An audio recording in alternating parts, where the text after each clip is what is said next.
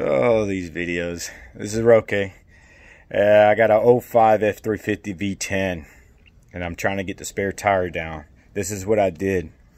I use a 14 millimeter socket short with an extension, a long extensions, about 2 long extensions and a short one, because you need like almost like 1.5 feet worth of an extension to be able to reach in there, right? I did get my spare tire done. So what I did, there's your hole where you put that key through there. I use a 14 millimeter with an extension, about 1.5 feet worth of them.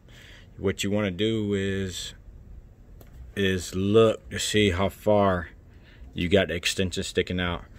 You want to get yourself some type of good hammer and hit it there where you're able to hit that socket into that key.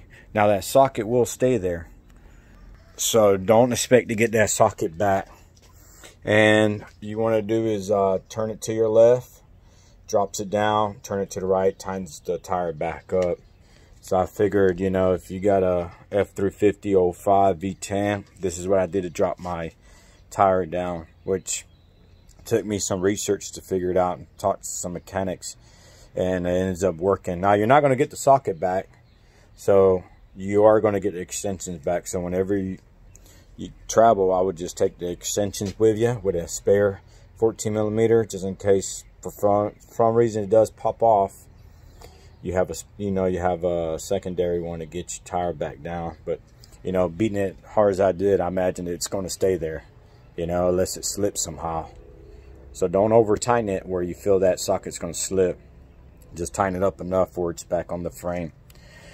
This is Roque, and this is a quick video on how to get your spare tire down on a Ford.